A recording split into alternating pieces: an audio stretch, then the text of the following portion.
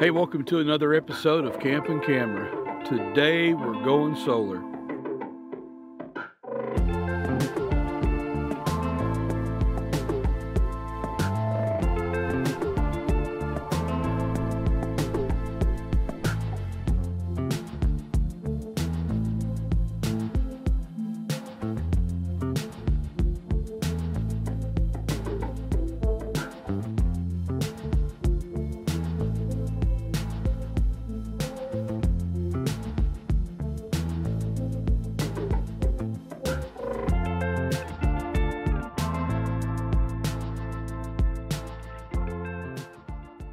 So now let's go to the tongue box. You can see I've got the new battery setting in place, but I don't have it hooked up. This coil of wire is the coil of wire from the solar panel that I had pre-wired in there when I built the camper. What I need to do, according to what I've researched on the net, and I'm sure some of you will chime in and correct me if I'm wrong here, I'm going to go from this coil of wire to this on-off switch so that I can disconnect the solar if I need to. I'm going to go from there down to either 2 fuses or 2 breakers. And in my case, I'm going to use 2 breakers. These are 5 amp breakers, 50 volt, that'll hold the voltage and the amperage of the solar panels. And I've just put this little black box. I'm going to put a black box in here to put the circuit breakers on. I go from there to my Victron charge controller. I go from the charge controller to a fuse, a 15 amp fuse on the hot lead, over to the battery.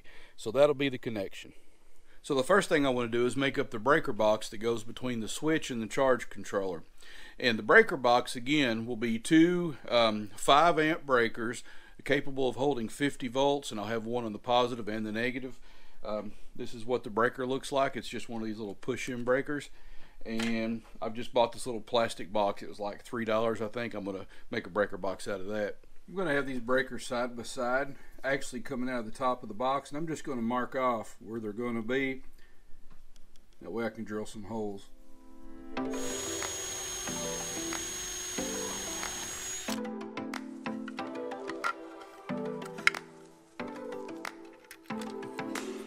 So I went ahead and drilled 4 holes in the bottom.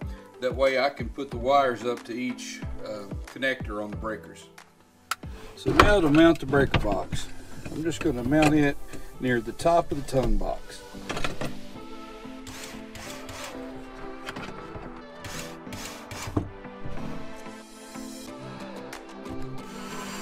So now I need to take these coiled up positive and negative wires and run a positive to one breaker and a negative to the other breaker, and then run a positive out and a negative out. And I'm just going to do that with these little crimp-on terminal connectors.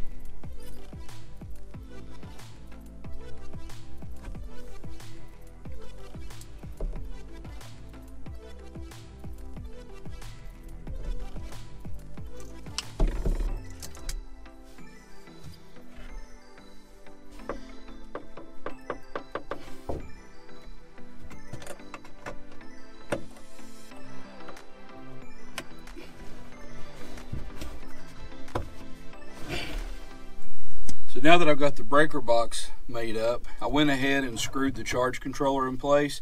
I'm running a negative from the breaker straight to the charge controller, but the positive I'll be running into a switch before the charge controller. So now I'm going to make up this switch, and it's basically just a switch like you would turn the main power from your battery, your whole camper off with. So I know it's certainly going to be heavy enough. I just crimped some of these ring terminals on this 10 gauge wire, and one goes into the switch, one goes out.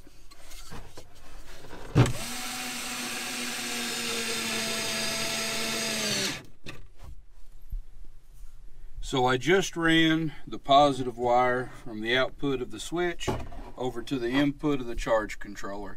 Now I just need to run 2 wires from the charge controller to the battery. Okay, so I've got the electrical made up. I've got 10 gauge wires coming from the bottom from the solar panel.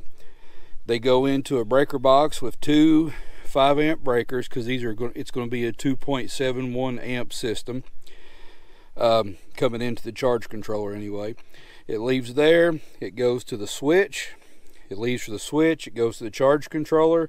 From the charge controller, The positive lead goes to a fuse, a 15 amp fuse because it's a 15 amp charge controller, and then to the battery. The last thing to do is just to tidy all these wires up and make it look good and clean. I'll do that later. Let's plug the solar panels in, see how it works. So let's talk just a moment about parallel versus series. There are tons and tons of opinions about which is better on the internet. I did a lot of research on this. I ended up going with series. Parallel, let's say you have two 20-volt panels. They both stay, the system stays at 20 volts, but your amperage will double. On a series connection, your amperage stays the same, but your voltage doubles. Now, the reason I did series is I read a very compelling article that basically said in the early morning and in the late evening, in a very low sun condition, your solar panel is not going to be putting out, 100% of its voltage. It's going to be putting out something less. On a 12-volt system, in my case, a 12-volt AGM battery, it's fully charged at around 12.8 volts.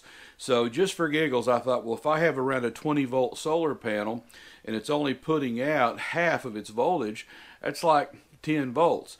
That's not even enough to start the panel charging.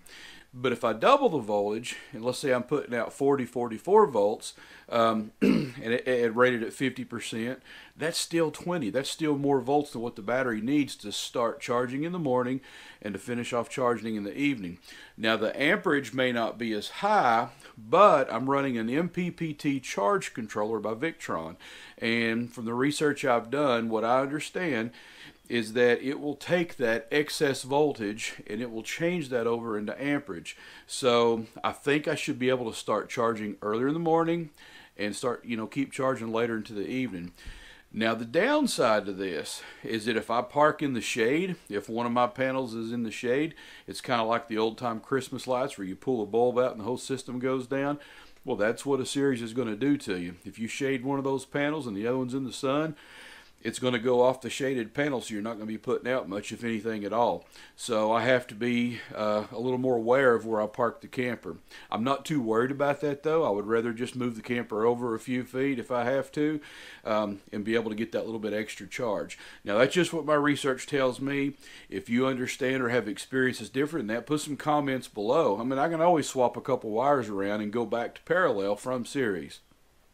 Now, for the sake of time, I won't put this on the video, but you'll notice that the wires on the front side and on the back side of the vent fan are sticking up in the air, and they could flop around whenever we're going down the road.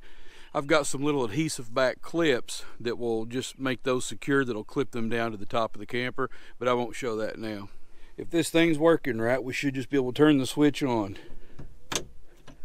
And I do see a steady blue light on, which would indicate that it's charging. This is a Bluetooth solar controller. I need to download the manual and the app and learn more about that, but it does appear to be charging. Alright, I'm just so excited to get this Victron app up and running, and the first thing it does is make me wait on a firmware update. It's killing me. Okay, so I got the charge controller paired Bluetooth with the phone. And right now it says that I'm charging at a rate of 2 watts, or the current is 1/10 of an amp, but the sun has went down and I'm completely in the shade. So let me pull this thing around to the sun and see how it changes.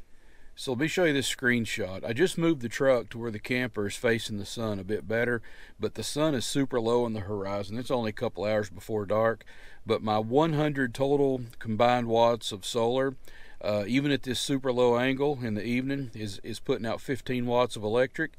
Going to the charge controller from the solar panel is 34.6 volts at 0.4 amps, and from the charge controller to the battery is 13.7 volts at 1.1 amps. So this is great. Even in the late evening, as long as it's sunny, I'm still getting some juice going into the battery. I'm really excited to see what it's going to do in the midday sun.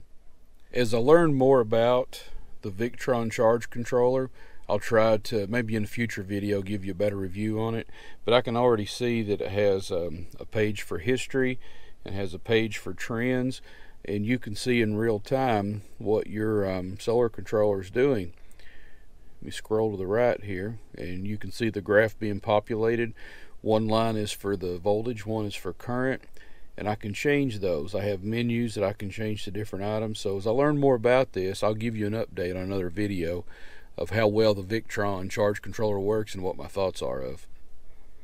So there we have it. We just put two 50-watt Renogy solar panels in series on top of the Camp Easy Teardrop.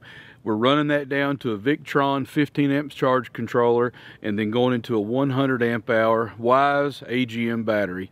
I'm really happy with the install. It seems like it's working already, working well, even in this low sun condition. Got a lot more to learn about it though. It's only like 30-45 minutes old. Probably will do a separate video just on the Victron charge controller, especially with its Bluetooth functions. I think that'd be pretty cool.